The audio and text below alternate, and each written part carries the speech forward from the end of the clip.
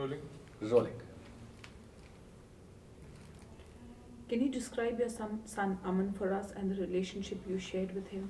प्रिया जी, क्या आप हमें अपने बेटे अमन के बारे में कुछ बताएंगी और आपका उसके साथ किस तरह का रिश्ता था उसके बारे में कुछ बताइए।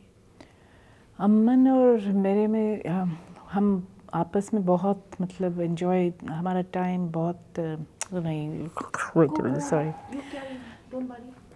हमने बहुत इंजॉय किया है अप टिल 12th क्लास। हम सब कुछ मतलब डिस्कशन, जो भी डिस्कशन स्कूल में था फ्रेंड्स के साथ, हम तो वो शाम को मिलके हम बैठते थे और सारा डिस्कस होता था।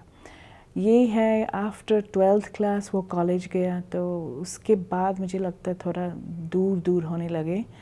अदरवाइज़ तो हम काफ़ी क्लोज थे। I think he was my best friend. For me, he was more than just a son, he was my best friend.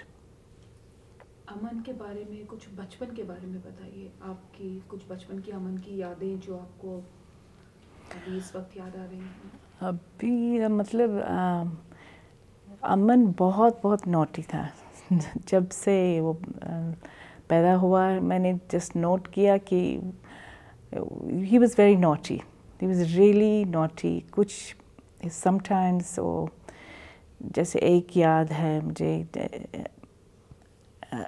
एक दिन मैंने इसके नहाने के टाइम था और मैंने 2-3 बाल्टी तैयार रखे थे और उसको अनड्रेस भी किया था और मैंने थोड़ा साइड में मैं गई और मैंने देखा ये दरवाज़ा थोड़ा सा खुला है, वो निकल गया था, पूरा नंगा था और बाहर गया था और घूम रहा था। तो वो तो उस वक्त मतलब I think he was only 1 year old और something. So I was very shocked कि ये इसने कैसे समझ इसको आ गया कि मैं दरवाजे से थोड़ा सा क्रैक था, मैं उधर से निकल जाऊं। तो ये छोटे याद है और ये तो रहेंगे ऐसे ही। अमन, जब आपने कहा कि आप और अमन दोस्त थे और आप और अमन हर चीज़ एक दूसरे के साथ शेयर करते थे, स्कूल से जब वो आता था आपको सब बताता था, उसके बारे में थोड़ा और डिटेल में बताइए कि क्या क्या आप लोग शेयर करते थे और कैसा आपका और अमन का रिश्ता एक दोस्त के रिश्ते के जैसा था। अमन और माई सेल्फ हम तो बहुत मतलब सब कुछ, जैसे कोई स्कूल में कुछ लड़ाई होती थी वो उसके बारे में बताता था, कुछ प्रॉब्लम, कोई भी प्रॉब्लम था। एक दिन वो मुझे उसको नींद नहीं आई थी तो उसने मुझे पूछा, मम आ जाओ इधर, मुझे एक बात बताना है। तो वो कह रहा था कोई छोटा कुत्ता जैसे वो पपी आ गया था स्कूल में और सब डर गए, सब छोटे बच्चे डर गए और उसने फिर उसने गार्ड को भी बता दिया एक कुत्ता छोटा पप्पी है इधर, इसको निकाल दो बाहर, क्योंकि सब डरने लगे।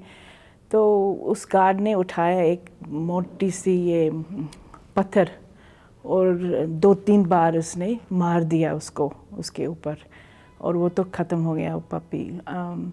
तो ऐसे ही छोटे बात जो कुछ मतलब इसकी घर में प्रॉब्लम थी और बाहर स्कूल में प्रॉब्लम थी वो मुझे बताता था। और दूसरी बार एक बार मैंने नोट किया इसका मुंह काफ़ी लाल था, एक साइड एक्सक्यूज़ मी, एक साइड काफ़ी लाल इसका मुंह था और वो स्कूल भी गया था। स्कूल में हुआ था, किसी टीचर ने मार दिया था इसको और मैं तो काफ़ी उस वक्त शॉक थी, क्योंकि आधा घंटा 45 मिनट्स इसने किया था बस में, उसके बाद स्कूल छोड़ने के बाद 45 मिनट्स बस में, उसके बाद घर आया था और जब उसने शुरू किया खाना, लंच का टाइम था, उसने खाना शुरू किया तो मैंने नोट किया इसका एक साइड पूरा लाल हो गया था। तो मैंने पूछा ये क्यों, तुम्हारा एक पूरा ये लाल क्यों इतना है? टीचर ने मार दिया मुझे। तो फिर मैंने नोट किया कि ये कुछ ठीक नहीं है, तो मैंने इसका चेंज किया फिर school. I think with in few months वहाँ भी स्कूल भी गई तो मैंने चेंज भी किया था उसका स्कूल। ये मुझे पसंद नहीं आया। अमन की पर्सनालिटी किस तरह की थी? वो सबके साथ मिलजुल के रहते थे, सबके साथ हंसते बोलते थे?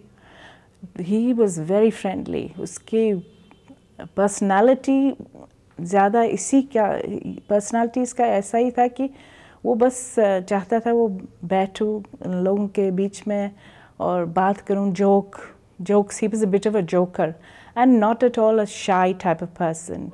And when we think of people getting ragged and we think maybe they were shy and that's the reason, I think in this case ये काफ़ी it was opposite. The case was opposite कि वो ज़्यादा उसका he was more of a joker. He liked to talk to friends, boys, girls, everything. इसका कोई नहीं था मैं girls के साथ नहीं बात करूँ, मैं boys के साथ everything. He used to talk with boys and girls.